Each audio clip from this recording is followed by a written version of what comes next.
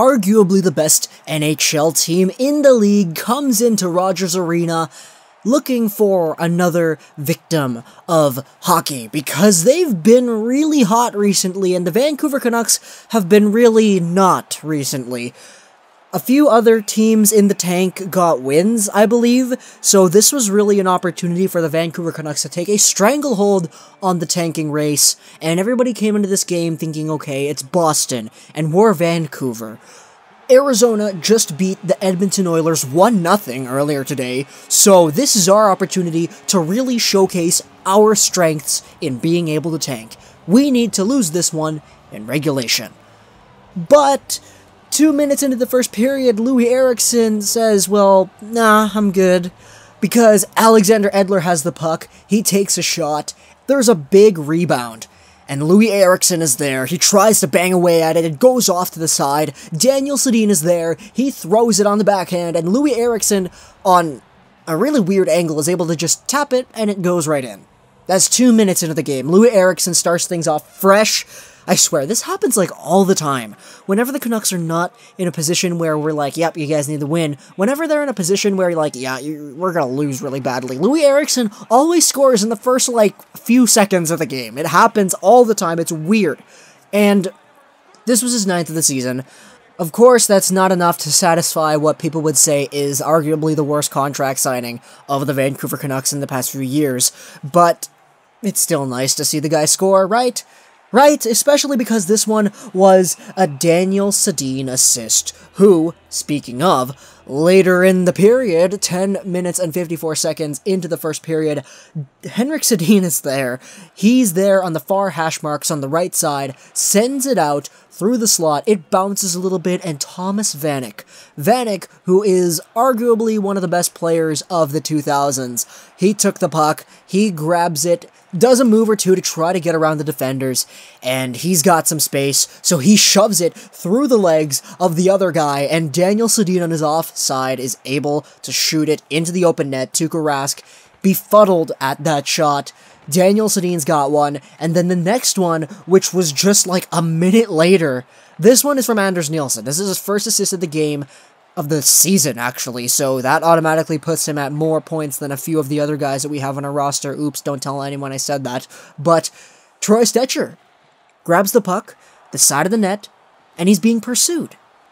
And Stecher, with his small 5'9" stature and quick shiftiness, is able to circle around the net and get through a few Boston guys who are trying to forecheck on him. He does a good job at spacing himself out, away from the Boston forecheckers, in order to give himself the best opportunity to make a play, and that is exactly what he did here. He sends the puck up to a Bo Horvat, who comes in with speed, dekes around the guy, goes through the defender, and he just roofs it.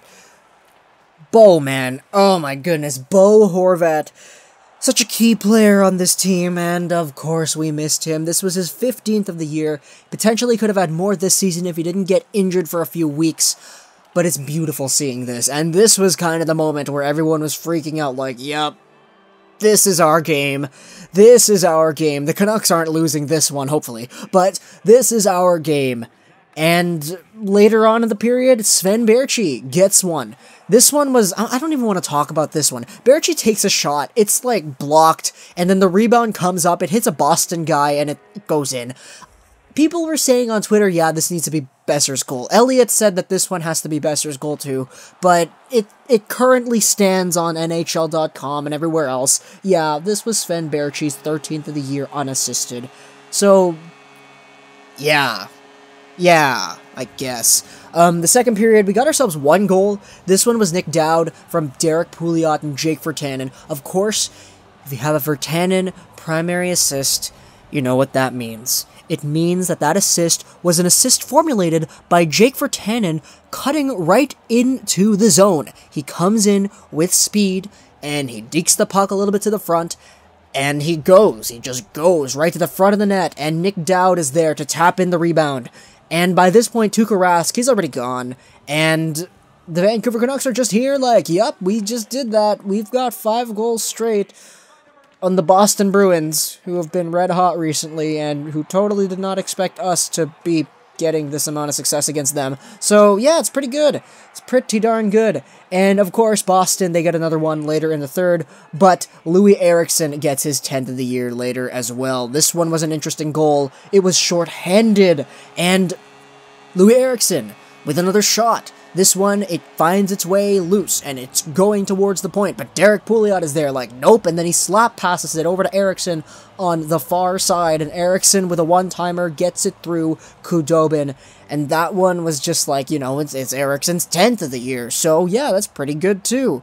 But the Vancouver Canucks, with this win, we have a few more points. We are 6th last now, which was, I mean, it could have been better a little bit earlier, but this game had a few individual performances that I was really proud of. For example, the players that we have on the ice. We got ourselves Daniel Sedin, Loui Eriksson, and Derrick Pouliot, all with 2 points. We got Anders Nilsson, who really did keep the Vancouver Canucks in this one. The score should have been like 5-5 during the second period, but Anders Nilsson was the reason that wasn't the case. The Boston Bruins in this one, 18 shots in the first period, 8 shots in the second period, 19 shots in the third period, 45 in total. The Vancouver Canucks had 24, and the Vancouver Canucks win this one 6-1.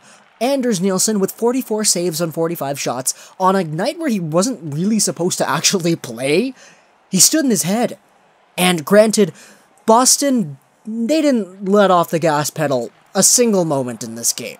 Despite the fact that they were losing 6-1, they were still having really good opportunities in our zone in the third period. And their opportunities were really good consistently. They had 45 shots on net, one of them went in, but the amount of shots that they had that didn't go on net, they had a lot of wide shots and block shots. It was really strong. Like, this was just another good offensively minded game for the Boston Bruins. It's just that the Vancouver Canucks converted on their opportunities when given. And it's apparent here. The Vancouver Canucks, if you take a look at players who had really good plus-minus ratings, Biega and Derrick Pouliot were +4s. So that's a good pairing, I guess. I mean, Biega was pointless in this game, but he was a +4, which is really good. And overall, I've been really impressed with Alex Biega as he's been playing on the Canucks roster. Playing with Pouliot in this game, I think it was really beneficial for him, because it allowed both of those guys to be able to do what they're really capable of. Of course, we got the other defensemen on the team, Philip Holm and Ben Hutton as well, who were both scratched. Philip Holm, I'm just on the free home trade. I want Philip Holm to play. I want him to play so badly. Ben Hutton, I couldn't care less about, because he's not really that good anymore. If we trade him, then cool, but, like, really, Philip Holm. I want Philip Holm to play. But at the same time, I don't want to take away ice time from a good pairing like Biega and Pouliot, which is why I think we should trade Goodbranson as soon as possible. So, yeah. However, though, if Pouliot does continue to play, like, really well, I think he definitely could see a spot on this team going over in the long future. If we're being honest here, I can actually envision him playing on a line with Troy Stecher. Like, a guy like Troy Stecher, who's also a right-handed shot, who's also capable of moving the puck really well, and that was exemplified greatly on the Bo Horvat goal. I think that'd be a good pairing as things go forward. But of course, because we got guys like Goodbranson and Del Zotto and all that in the team, we can't do that. And Philip Holm, he's not playing yet. But really, they did a lot of talking on this broadcast about Tanev and Edler and, like, Goodbranson and Hutton and, like, even Twitter. Like, there's a lot of updates going on about teams inquiring about guys like Goodbranson, Hutton, Tanev, and even Alex Edler. So I hope we do something. I hope the Vancouver Canucks do something. I've been hearing Toronto's name pop up a lot in terms of Chris Tanev. Like, recently, that's been the big craze. Toronto and Chris Tanev. What would the Leafs be willing to give up for Chris Tanev? And it's crazy. Like, this is such an interesting conversation to have at this moment. And it's like, a year ago, nobody would have envisioned having this talk. Like, everyone was expecting the Vancouver Canucks to be sort of good this year, especially with the big surgence of Brock Besser. But Bo Horvat going down and all the other guys going down, that really did change everything. And now we're in the position where people are asking us about Alex Edler. So yeah. But who cares? Because this game was a pretty good game. And despite the fact that they were basically talking about how our defense is not going to be the same come post-trade deadline, this was a good game. Besser had 0 points, but people argue that that goal from Sven Berchi unassisted should have been a Besser goal. Dowd had a goal. That was really nice. Virtanen with an assist. Eriksson, 2 goals. Daniel Sedin, 2 points. Thomas Vanek, a really nice assist, as well as Henrik Sedin. Berchi with a goal. Horvat with a goal. Pouliot with 2 points. Edler with a point. And Troy Stecher with a fantastic assist. Anders Nilsson, 10 out of 10 power play shots saved. That was really good by him. The Bruins were absolutely stoned on the power play, because they had 5 shots, and they converted on none of them. The Vancouver Canucks, on the other hand, 0 power play opportunities, and Ian McIntyre on Twitter actually talking about something really interesting. I'll read you this tweet that he tweeted out. I suspect Travis Green has seen enough of referee Gord Dwyer, who also worked their last game in San Jose. The Vancouver Canucks have had 1 power play in 110 minutes, and Dwyer just stopped play to call an unspo bench minor from across the ice. And really, there's nothing you can do about that. Some referees are total...